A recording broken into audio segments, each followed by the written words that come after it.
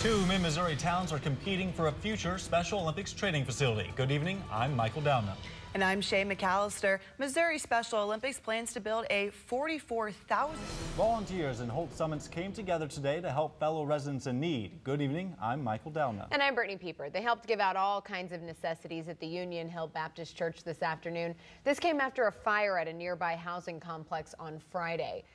As Columbia works to reduce its carbon footprint, an event today focused at educating people on how they can save energy. The Energy Efficiency Expo had multiple booths with energy-efficient products and information for the public. Those attending were able to interact with the items on display, as well as ask representatives any questions that they had. Representatives from Columbia Water and Light were also there offering tips on how people can lower their energy costs. Nearly 2 months after Michael Brown was shot and killed by Ferguson police officers, protesters haven't let up.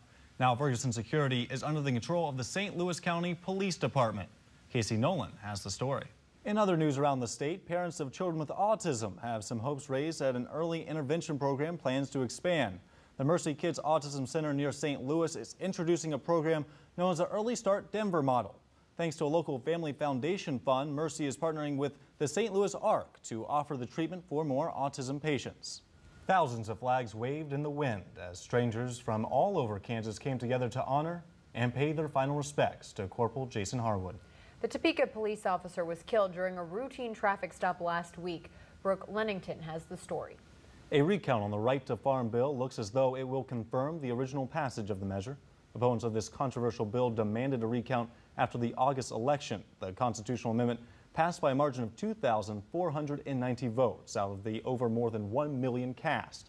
Election authorities said the recount has reduced that margin of passage by 16 votes. We had some beautiful fall weather out there this weekend. Let's send it over to Amanda Collette to find out what we can expect for the work week ahead. 2 months after he was fired, the former band director at Ohio State University was among the thousands of musicians on the field this weekend. Harrison Hove shows us the emotional moment when Jonathan Waters returned. The cold weather is coming, which for some may mean growing out a winter coat. And we don't necessarily mean a coat on your back. Stick around for a look at a competition where the results could get a bit hairy.